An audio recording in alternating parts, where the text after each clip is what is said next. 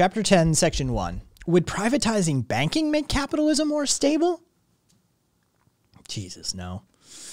It's claimed that the existence of the state, or for minimal statist government policy, is the cause of the business cycle, reoccurring economic booms and slumps. This is because the government either sets interest rate too low or expands the money supply, usually by easing credit restrictions and lending rates, sometimes by just printing fiat money. This artificially increases investment as capitalists take advantage of the artificially low interest rates. The real balance between savings and investment is broken, leading to overinvestment, a drop in the rate of profit, and so a slump, which is quite socialist in a way, as many socialists also see overinvestment as a key to understanding the business cycle, although they obviously attribute the slump to different causes, namely the nature of capitalist production, not that the credit system doesn't play a part in it. In the words of Austrian economist W. Duncan Reiki, the business cycle is generated by monetary expansion and contraction. When new money is printed, it appears as if the supply of savings has increased. Interest rates fall and businessmen are misled into borrowing additional funds to finance extra investment activity. This would be of no consequence if it had been the outcome of genuine saving, but the change was government-induced. The new money reaches factory owners in the form of wages, rent, and interest. The factory owners then spend the higher money incomes in their existing consumption investment proportions. Capital good industries will find their expansion has been in error and malinvestments have been incurred. Markets, Entrepreneurs, and Liberty, pages 68 to 69. In other words, there has been wasteful misinvestment due to government interference with the market. Again, Markets, Entrepreneurs, and Liberty, page 69. In response to this negative influence in the workings of the market, it's suggested by right libertarians that a system of private banks should be used and that interest rates are set by them via market forces. Market forces. In this way, an interest rate that matches the demand and supply for savings will be reached, and the business cycle will be no more. But by truly privatizing the credit market, it's hoped by the business cycle will finally stop. Unsurprisingly, this particular argument has its weak points, and in this section, we'll try and show exactly why this theory is, well, wrong. Let's start with Reiki's starting point. He states that the main problem of the slump is why is there suddenly a cluster of business errors? Businessmen and entrepreneurs are market experts. Otherwise, they would not survive. And why should they all make mistakes simultaneously? It is this cluster of mistakes that the Austrians take as evidence that the business cycle comes from outside the workings of the market, i.e., exogenous in nature. Reiki argues that an error cluster only occurs when all entrepreneurs have received the wrong signals on potential profitability and all have received the signals simultaneously through government interference with the money supply. But is this really the case? A simple fact is that the groups of rational individuals can act in the same way based on the same information, and this can lead to a collective problem. For example, we do not consider it irrational that everyone in a building leaves it when the fire alarm goes off and that the flow of people can cause holdups at the exits. Neither do we think it's unusual that traffic jams occur. After all, those involved are all trying to get to work, i.e. they're reacting to the same desire. Now, it is so strange to think that capitalists who all see the same opportunity for profit in a specific market decide to invest in it, or that the aggregate outcome of these individually rational decisions may be irrational, i.e. cause a glut in the market. In other words, a cluster of business failures may come about because of a group of capitalists acting in isolation overinvest in a given market. They react to the same information, namely super profits in market X. They arrange loans, invest, and produce commodities to meet demand in the market. However, the aggregate result of these individually rational actions is that the aggregate supply far outstrips demand, causing a slump in the market and perhaps business failures. The slump in this market and the potential failure of some firms has an impact on the companies that supplied them. The companies that are dependent on their employees' wages and demands, the banks that supplied the credit, and so forth. The cumulative impact of this slump or failures on the chain of financial commitments of which they are built, but one link can be large and perhaps push an economy into general depression. Thus, the claim that something external to the system that causes depression is, well, as typical, flawed. It could be claimed that the interest rate is the problem, that it doesn't accurately reflect the demand for investment or relate it to the supply of savings. but it's not at all clear that the interest rate provides the necessary information to the capitalists. They need investment information for their specific industry, but the interest rate is cross-industry. Thus, capitalists in market X do not know if the investment in market X is increasing, and so this lack of information can cause malinvestment or as overinvestment, and so overproduction can occur. As they also have no way of knowing what the investment decisions of their competitors are, or now how these decisions will affect an already unknown future, capitalists may actually overinvest in certain markets, and the net effects of this aggregate mistake can expand throughout the whole economy and cause a general slump. In other words, a cluster of business failures can be accounted for by the workings of the market and not the existence of a government, in fact. This is one possible reason for an internally generated business cycle, but that's not the only one. Another is the role of class struggle, which we'll discuss in the next section, and yet another is the endogenous nature of the money supply itself. This account of money, proposed strongly by others, the post-Keynesian school, argues that the money supply is a function of the demand of credit, which itself is a function of the level of economic activity. In other words, the banking system creates as much money as people need, and any attempt to control that creation will cause economic problems and perhaps crises.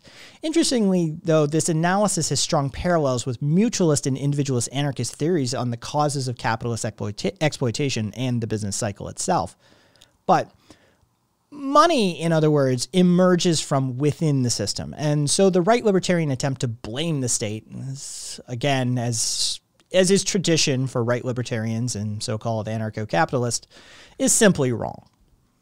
Thus, what is termed credit money, created by the banks, is an essential part of capitalism and would exist without a system of central banks, because money is created from within the system. It's in response to the needs of capitalists. In a word, money is endogenous and credit money is an essential part of capitalism.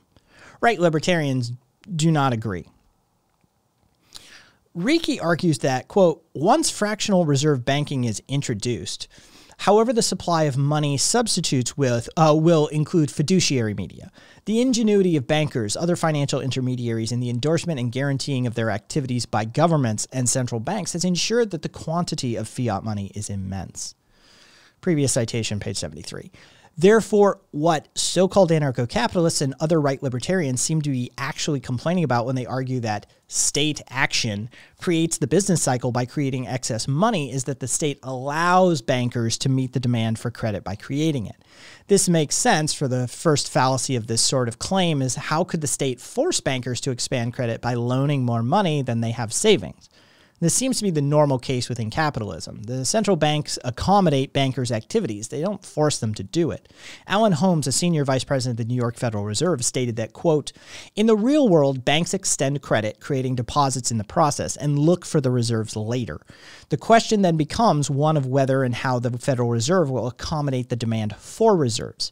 In the short run, the Federal Reserve has little or no choice about accommodating that demand. Over time, its influence can obviously be felt. Quoted by Doug Henwood, Wall Street, page 220. Although we must stress that central banks are not passive and do have many tools for affecting the supply of money. For example, central banks can operate, quote, tight money policies, which have significant impact on an economy and via creating high enough interest rates, the demand for money. It could be argued that because central banks exist, the state creates an environment which bankers take advantage of. By not being subject to free market pressures, bankers could be tempted to make more loans than they would otherwise in a pure capitalist system, i.e. create credit money. The question arises, though, would pure capitalism generate sufficient market controls to stop banks loaning in excess of available savings, i.e. eliminate the creation of credit money or fiduciary media? It's to this question that we're going to turn now. As noted above, the demand for credit is generated from within the system, and the comments by Holmes reinforced this. Capitalists seek credit in order to make money, and banks create it precisely because they are also seeking profit. What right libertarians actually object to is the government, via the central bank, accommodating this creation of credit. If only the banks could be forced to maintain a savings to loan ratio of 1, then the business cycle would stop. But is this likely? Could market forces ensure that bankers pursue such a policy? We think not, simply because the banks are profit-making institutions. As post-Keynesianist Hyman Minsky argues, because bankers live in the same expectational climate as businessmen, profit-seeking bankers will find ways of accommodating their customers. Banks and bankers are not passive managers of money to lend or to invest. They are in business to maximize profits. Quoted by L. Randall Wray, Money and Credit in Capitalist Economies, page 85. This is recognized by Ricci in passing at least. He notes that fiduciary media could still exist if bankers offered them and clients accepted them. Bankers will tend to try and accommodate their customers and earn as much money as possible. Thus, Charles P. Kindleberger comments that monetary expansion is systematic and endogenous rather than random and exogenous. Seems to fit far better than the reality of capitalism that the Austrian and right libertarian viewpoint, Manias, Panics, and Crashes, page 59, and post-Keynesian L. Randall Wray argues that, quote, the money supply is more obviously endogenous in the monetary systems which predate the development of a central bank.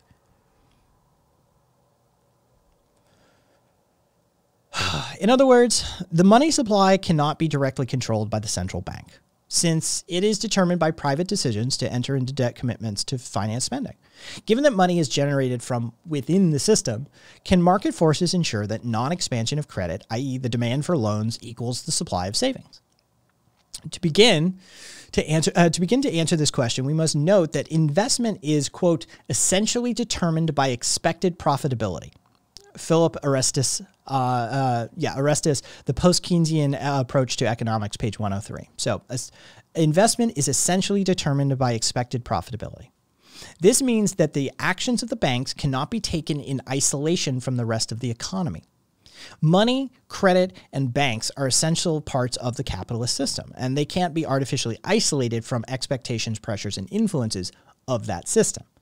Let's assume that the banks desire to maintain a loans to savings ratio of 1 and to try to adjust their interest rates accordingly. Firstly, changes in the rate of interest, quote, produce only a very small, if any, movement in business investment, according to at least empirical evidence, and that the demand for credit is extremely inelastic with respect to interest rates. Thus, to keep the supply of savings in line with the demand for loans, interest rates would have to increase greatly. Indeed, trying to control the money supply by controlling the monetary base in this way will only lead to large fluctuations in interest rates. And increasing interest rates has a couple of paradoxical effects. Now, according to economists Joseph Stiglitz and Andrew Weiss, in Credit Rationing in Markets and Imperfect Knowledge, American Economic Review, number 71, page 393 to 410, interest rates are subject to what is called the Lemons problem, asymmetrical information between buyer and seller. Stiglitz and Weiss applied the Lemons problem to the credit market and argued, and unknowingly repeated Adam Smith, the father of capitalism, that at a given interest rate, lenders will earn lower return by lending to bad borrowers because of defaults than to good ones. If lenders try to increase interest rates to compensate for this risk, they chase away good borrowers who are unwilling to pay the higher rate, while perversely not chasing away incompetent, criminal, or malignantly optimistic borrowers. This means that an increase in interest rates may actually increase the profitability of crisis as more loans end up in the hands of defaulters. This gives banks a strong incentive to keep interest rates lower than what they otherwise could or should be. Moreover, quote, increases in interest rates make it more difficult for economic agents to meet their debt repayments, Philip Orestes again. Which means that when interest rates are raised, defaults will increase and place pressures on the banking system. At high enough short-term interest rates, firms find it hard to pay their interest bills, which cause or increase cash flow problems. And so, quote, sharp increases in short-term interest rates leads to a fall in the present value of gross profits after taxes, quasi-rents, that capitalist assets are expected to earn. Hyman Minsky, Post-Keynesian Economic Theory, page 45. In addition, production of most investment goods is undertaken on order and requires time for completion. A rise in interest rates is not likely to cause firms to abandon projects in the process of production. This does not mean that investment is completely unresponsive to interest rates. A large increase in interest rates causes a present value reversal, forcing the marginal efficiency of capital to fall below the interest rate. In the long term, interest rate is also pushed above the marginal efficacy of capital, and the project may be abandoned. In other words, investments take time, and there's a lag between investment decisions and actual fixed capital investment. So if interest rates vary during this lag period, initially profitable investments become white elephants. As Mikhail Kalecki argued, the rate of interest must be lower than the rate of profit. Otherwise, investment becomes, well, pointless. The incentive for a firm to own and operate capital is dependent on the prospective rate of profit on that capital relative to the rate of interest at which the firm can borrow. The higher the interest rate, the less promising investment becomes. If investment is unresponsive to all but very high interest rates, as indicated prior, then a privatized banking system will be under intense pressure to keep rates low enough to maintain a boom by perhaps creating credit above the amount available as savings. And if it does, overinvestment and crisis is the inevitable eventual outcome. If it does not do this and it increases interest rates, then consumption and investment will dry up as interest rates rise and the defaulters, honest or dishonest, increase, and a crisis will, well, eventually occur. This is because increasing interest rates may increase savings, but it also reduces consumption. Quote, high interest rates also deter both consumers and companies from spending, so that the domestic economy is weakened and unemployment rises. Paul Ormerod, The Death of Economics, page 70. This means that firms can face a drop-off in demand, causing them problems and perhaps leading to a lack of profits, debt repayment problems, and failure. An increase in interest rates also reduces demand for investment goods, which can also cause firm problems, increase unemployment, and so on. So an increase in interest rates, particularly a sharp one, could reduce consumption and investment, reduce aggregate demand, and have a ripple effect throughout the economy, which could cause a slump to occur. In other words, interest rates and the supply and demand of savings and loans, they're meant to reflect, and demand of savings loans, they're meant to reflect may not necessarily move an economy towards equilibrium, if such a concept is even useful. Indeed, the workings of a pure banking system without credit money may increase unemployment as demand falls in both investment and consumption in response to high interest rates, and then a general shortage of money due to lack of credit money resulting from the tight money regime implied by such a regime, i.e. the business cycle would still exist. This was the case of the failed monetarist experiments in the early 1980s when central banks in America and Britain tried to pursue a tight money policy. The tight money policy did not, in fact, control the money supply. All it did was increase interest rates and lead to a serious financial crisis and a deep recession. As Ray noted, quote, the central bank uses tight money policies to raise interest rates. This recession we must note, also broke the backbone of working class resistance and the unions in both countries due to the high levels of unemployment it generated, as intended. Such an outcome would not surprise anarchists, as this was a key feature of the individualist and mutualist anarchist arguments against the money monopoly associated with specie money. They argued that the money monopoly created a tight money regime which reduced the demand for labor by restricting money and credit, and so allowed the exploitation of labor, i.e. encouraged wage labor, and stopped the development of non-capitalist forms of production. Thus, Lysander Spooner's comments that workers need, quote, money capital to enable them to buy the raw materials upon which to bestow their labor, the implements and machinery with which to labor. Unless they get this capital, they must all either work at a disadvantage or not work at all. A very large portion of them, to save themselves from starvation, have no alternative but to sell their labor to others. So, letter to Grover Cleveland, page 39. It's interesting to note that workers did do well during the 1950s and 60s under a liberal money regime than they did under the tighter regimes of the 1980s and 90s. We should also note that an extended period of boom will encourage banks to make loans more freely. According to Minsky's financial instability model, crisis, see the financial instability hypothesis, in post-Keynesian economic theory, for example, is essentially caused by risky financial practices during periods of financial tranquility. In other words, stability is destabilizing. In a period of boom, banks are happy, and the increased profits from companies are, well, flowing into the coffers. Over time, banks note that they can use a reserve system to increase their income, and due to the general upward swing of the economy, consider it safe to do so. And given that they're in competition with other banks, they may provide loans simply because they're afraid of losing customers to, well, more flexible competitors. This increases the instability within the system, as firms increase their debts due to the flexibility of banks, and produces the possibility of crisis if interest rates are increased, because the ability of businesses to fulfill their financial commitments embedded in debts deteriorates. Even if we assume that interest rates do work as predicted in theory, it's false to maintain that there's one interest rate. This is not the case. Quote, concentration of capital leads to unequal access to investment funds, which obstructs further the possibility of smooth transitions in industrial activity. Because of their past record of profitability, large enterprises have higher credit ratings and easier access to credit facilities, and they're able to put up larger collateral for a loan. Michael A. Bernstein, The Great Depression, page 106. The larger the firm, the lower the interest rate they have to pay. Thus, banks routinely lower their interest rates to their best clients, even though the future is uncertain and past performance cannot and does not indicate future returns. Therefore, it seems a bit strange to maintain that the interest rate will bring savings and loans into line if there are different rates being offered. Of course, private banks cannot affect the underlying fundamentals that drive an economy, like productivity, working class power, and political stability, any more than central banks, although central banks can influence the speed and gentleness of an adjustment to a crisis. Indeed, given a period of full employment, a system of private banks may actually speed up the coming of a slump.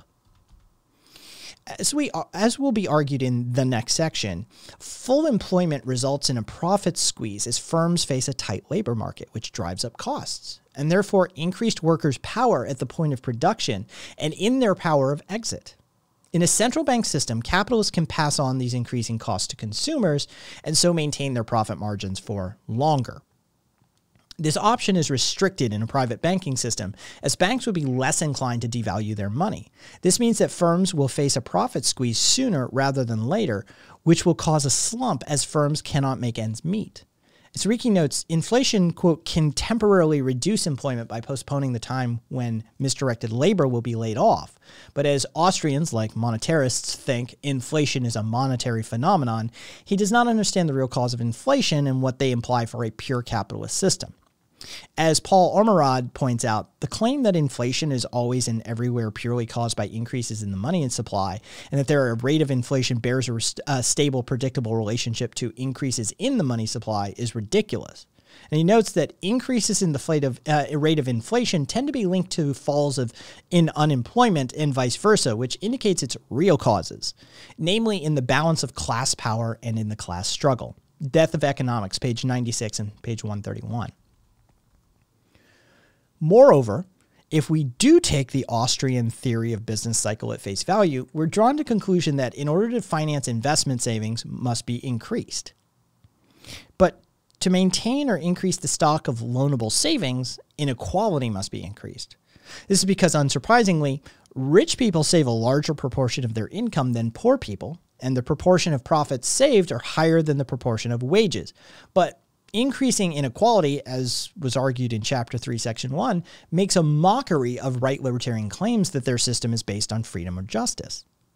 This means that the preferred banking system of so-called anarcho-capitalists implies increasing, not decreasing, inequality within society. Moreover, most firms fund their investments with their own savings, which would make it hard for banks to loan these savings out as they could be withdrawn at any time.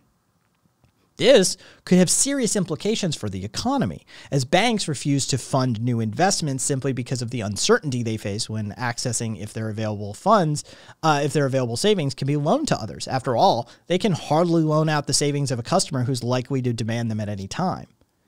And by refusing to fund new investment, a boom could falter and turn to slump as firms don't find the necessary orders to keep going. So, Would market forces create sound banking? The answer is probably not. The pressures on banks to make profits come into conflict with the need to maintain their savings to loan ratio, and so the confidence of their customers. As Ray argues, as banks are profit-seeking firms, they find ways to increase their liabilities which don't entail increases in reserve requirements. And if banks share the profit expectations of prospective borrowers, they can create credit to allow projects or investments to proceed. This can be seen from a historical record. As Kindleberger noted, the market will create new forms of money in periods of boom to get around the limit imposed on any money supply. Trade credit is one way, for example. Under the monetarist experiments of 1980s, there was deregulation and central bank constraints raised interest rates and created a moral hazard. Banks made increasingly risky loans to cover rising costs of issuing liabilities. Rising competition from non-banks and tight money policy forced banks to lower standards and increase rates of growth in an attempt to grow their way to profitability. Thus, credit money, or fiduciary media, is an attempt to overcome the scarcity of money within capitalism. Particularly the scarcity of specie money, the pressures that banks face within actually existing capitalism would still be faced under pure capitalism. It's likely, as Ricky acknowledged, that credit money would still be created in response to the demands of business people, although not at the same level as currently the case, I imagine. The banks seeking profits themselves and in competition for customers would be caught between maintaining the value of their business, i.e. their money, and the needs to maximize profits. As a boom develops, banks would be tempted to introduce credit money to maintain, as it's increasing the interest rate would be difficult and potentially dangerous for the reasons noted already. Thus, if credit money is not forthcoming, i.e. the banks stick to the Austrian claims that loans must equal savings, then the rise in interest rates required will generate an economic slump. If it is forthcoming, then the danger of overinvestment becomes increasingly likely. All in all, the business cycle is a part of capitalism and not caused by external factors like the existence of, say, a government. As Riki notes, to Austrians, ignorance of the future is endemic, but you would be forgiven for thinking that this is not the case when it comes to investment. An individual firm cannot know whether its investment project will generate the stream of returns necessary to meet the stream of payment commitments undertaken to finance a project. And neither can the banks who fund those projects. Even if a bank does not get tempted into providing credit money in excess of savings, it cannot predict whether banks will do the same or whether the projects it funds will be successful. Firms looking for credit may turn to more flexible competitors who practice reserve banking to some degree, and the inflexible bank may see its market share and profits decrease. After all, commercial banks typically establish relations with customers to reduce the uncertainty involved in making loans. Once a bank has entered into a relationship with a customer, it has strong incentives to meet the demands of that customer. There are examples of fully privatized banks. For example, in the United States, which was without a central bank after 1837, the major banks in New York were in a bind between their roles as profit seekers, which made them contributors to the instability of credit, and as possessors of country deposits against whose instability they had to guard. In Scotland, the banks were unregulated between 1772 and 1845, but the leading commercial banks accumulated the notes of lesser ones, as the Second Bank of the United States did contemporaneously in the United States, ready to convert them to specie if they thought they were getting out of line. They serve, that is, as an informal controller of said money supply. For the rest, as so often, historical evidence runs against strong theory, as demonstrated by the country banks in England from 1745 to 1835, wildcat banking in Michigan in the 1830s, and the latest experience with the banking deregulation in Latin America. We should note that there are a few banking wars during the period of deregulation in Scotland, which forced a few of the smaller banks to fail as the bigger ones refused their money. And well, that was major banking failures in the Ire Bank. But Kindleberger argued that central banking arose to impose control on the instability of credit and did not cause the instability which right libertarians maintain it does. But as will be noted in section 3 of this chapter, the USA suffered massive economic instability during its period without central banking. Thus, if credit money is the cause of the business cycle, it is likely that a pure capitalism will still suffer from it just as much as the actually existing capitalism. either due to higher interest rates or overinvestment. In general, the failed monetarist experiments of the 1980s prove, well, trying to control the money supply is impossible. The demand for money is dependent on the needs of the economy, and any attempt to control it will fail and, well, cause a deep depression, usually via high interest rates. The business cycle, therefore, is an endogenous phenomenon caused by a normal functioning of the capitalist economic system.